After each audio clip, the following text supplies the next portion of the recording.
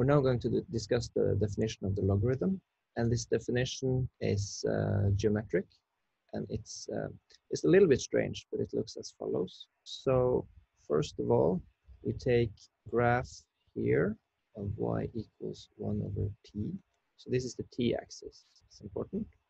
Then we place the point 1 here, and then we put a point x here. What we do next is that we consider this area here, we call it ax. So with this, we define the natural logarithm of x to be equal to ax when x is bigger than or equal to 1, and then minus this area we get if x is between 0 and 1. So notice that this graph goes to infinity as we get to 0 here towards the origin.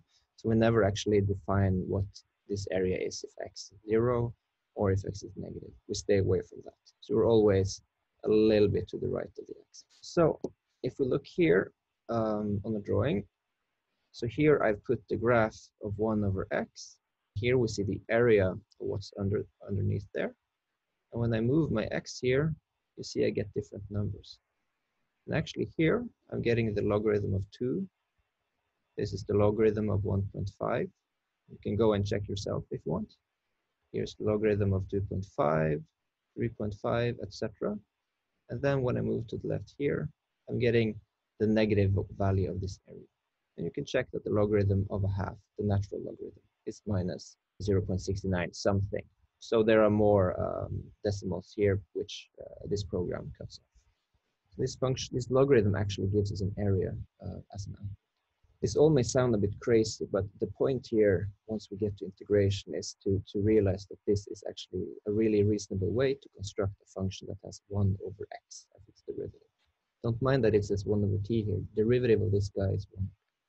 So we're not going to say so much about this, but we're going to discuss 2 properties that we basically can indicate how we can deduce.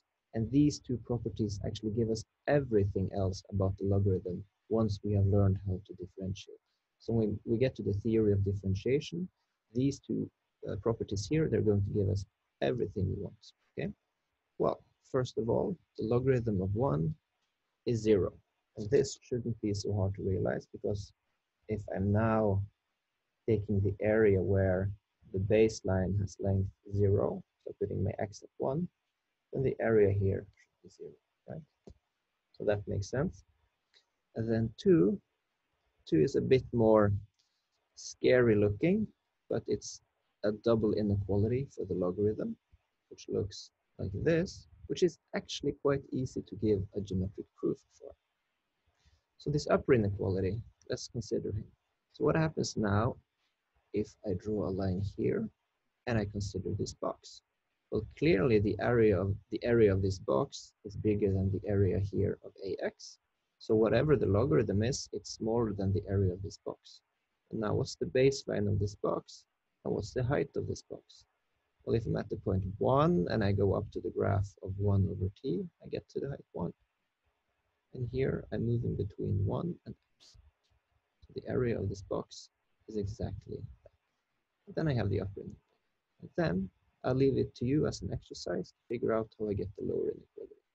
As a hint, I can say it's exactly the same level of difference. And that's that.